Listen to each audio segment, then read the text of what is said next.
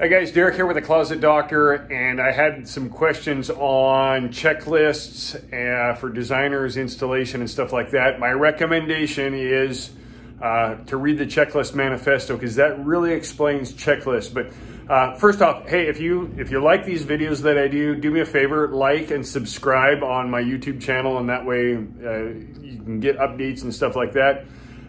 Let me show you what we do.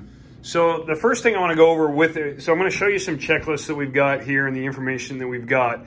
The first thing I want to tell you is that you have to set standards for things and write stuff down. And the greatest example on this one, there's a more detailed video of this on my channel. You can search it on how to arrive for work. But we have set a standard of how you arrive to work, and we've written it down. And so we have that. When we have discrepancies, we can go back to it. A lot of times I hear people say, oh, the designer should know this, or the installer should know that. And the truth is they don't know. And so when you put together your standards, this is how we're going to do things, it makes it easy. And so we've set up standards. And so this is one for our designers. They don't, with those guys, they're not going down this on every job, but when we start missing things, we're able to go back to it. So we have that, you know, our cabinet vision's been double checked.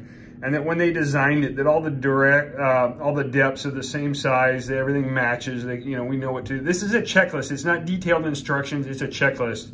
There's no oddball sizes that we're in 1/4 inch increments. The base route is in each room. All of this kind of stuff. That everything is included, and you can take a look at this. You can screenshot it for your own stuff.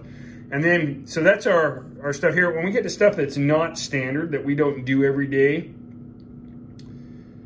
that we have solutions to that. And this is an older one. I've got a new one for non-standard items that they have a second set of eyes look at it, either me or a lead installer, somebody else.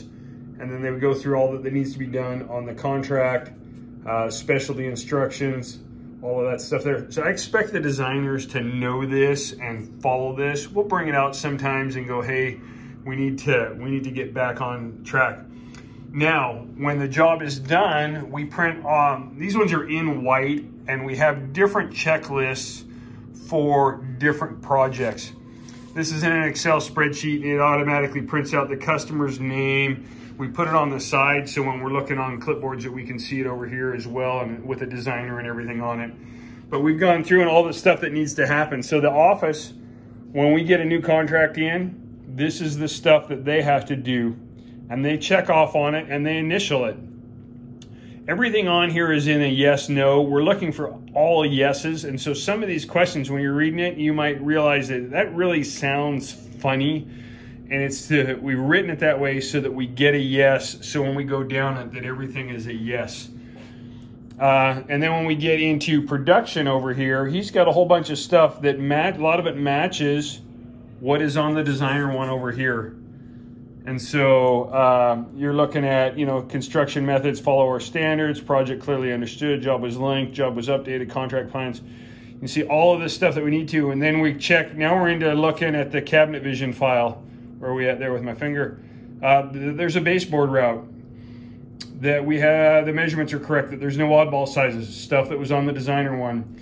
And we've got it, and then we have an additional checklist for the production guy that he goes through on the design to make sure that he's got everything. And so he checks that and says, yeah, I went through my checklist. Closet rod cut list is printed with a hanging rail. Cut list is added to that. And when we're doing foil, or if they're slab doors and we're running them in house, we grain match them. It's just a button we select on cabinet vision. Door list is printed out, and exactly what to do on some of this stuff. And we're signing yes, and then we're putting, you know, the material, quantity, code, all of that stuff. That's our whole process before it leaves the shop. And I came up with this because I would do this and I would forget to check these things. And so that's why we've created this checklist. You can't do things over and over again. And then down the shop side, it has everything as well. You'll notice at the top of each section, it says the contract and plans are reviewed before they start anything else. And then we go down all of this. And then we have the same thing over here for installations. Once again, the installer, the first thing they're supposed to do is go over their plans and their contracts so they know what they're doing. Visual check that they've got everything. You'll notice that, you know, there's a note on there for fast cap. They're supposed to go through this before they leave the shop. Every now and then, you know, I'll get somebody call me, hey man, I left my tools there, or hey, we're short on fast caps. And I say, hey, did you go over your checklist? And no. And so we follow up on this, and then this is what needs to be done at the house. We have our notes on here and those kind of things. So when we first started this a while back, we kind of had a checklist, and it got more detailed and more detailed and more detailed. One of the things that you have, the struggle that you'll have with employees is they don't want to use it. I'm too smart, I don't need to use that. I grew up, my dad was a pilot, I was around aviation. Airplanes, everything they do in airplanes have checklists. And you know, because they're very, as you'll talk about in the book, Checklist Manifesto, that they're very complicated systems. You know, a checklist might have 100 items on them, and you can't remember all of those things. The other thing is, when you use a checklist, it doesn't require your brain to think. It's already there, so you don't have to go, oh, I got to remember to get my tools, I got to remember to get this, I got to remember to get that. When you review it, it's a reminder to do those things. So once again, we had issues with our employees following it, but when we would have a follow-up, so we have the yes and no on there, we would go down, and we're looking for all yeses on there. And if we have no's, we'd go back, and we actually have a rating system. We've kind of, with some stuff that's been going on, COVID and stuff, we haven't been following it and tracking it as much, but we have a rating system of good job, done but, and incomplete. And so when we have done buts, we'd call it out, you know, what was the issue? Or if we have an incomplete, anything that requires a follow-up trip, the first thing we ask is, was that checked on the checklist? And then, so I'm going to say for the first 6 months, it was very difficult for our people, and they would want to be doing things from memory. Now, my lead shop guy, Daniel, he is adamant about that checklist. He makes sure that everything is checked and everything there is in the box, so when it gets loaded up, the installer can go out. So it's a culture shift. You're going to have people that are going to fight it. You're going to have trouble with it. They're not going to follow it. They're not going to do their thing. But you have to review it. So when you have a mistake, when they show up and they don't have tools or they don't have hardware, they have something that's on the checklist, you review it and go over them. It's like, hey, why wasn't this on the, you know, it's on the checklist. You signed off on it. Like a lot of times we'll have that. They'll sign yes, but then they're short of hardware. I'm like, so, and then it's just a question that you're going to ask them. So did you actually put your eyes on that and verify that, or did you just check the box that it was there and didn't do what you were supposed to? And so it puts that back on them.